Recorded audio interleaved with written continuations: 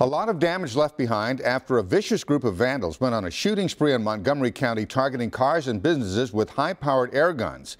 Deputies are investigating more than a dozen reports in the Shadow Bay and Enchanted Waters neighborhoods, and we're told there may be as many as 10 more cars damaged in the city of Willis.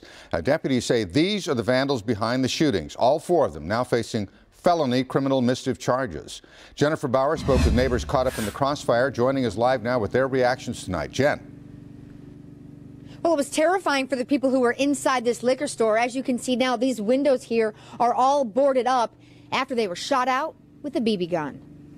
Yeah, it was scary, and it sounded like dynamite. Debbie Johnson manages Lakeside Liquor in Willis. She and Alicia were working Friday night when suddenly 3 windows and the front door seemed to explode. Glass went flying everywhere. We hit the floor. I pushed the panic button.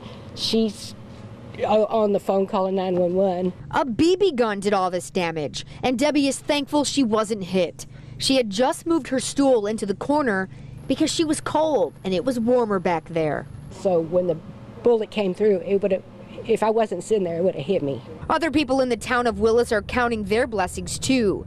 The same vandals shot at dozens of vehicles around town, including many along Lake Conroe. This family's car was shot up just a few feet away from a bedroom window. That's my mother-in-law room right there. So yeah, it could have got bad. It could have been very bad. It didn't take police long to find the culprits. The suspect vehicle was spotted nearby, and 4 young men were arrested right away. They now face felony charges. I can't even understand why they would do that. Silly. I hope they throw the book at them. Now, the BB guns used in this crime spree have been confiscated by the police. We're live at Montgomery County tonight. I'm Jennifer Bauer, KPRC, Channel 2 News. Thank you.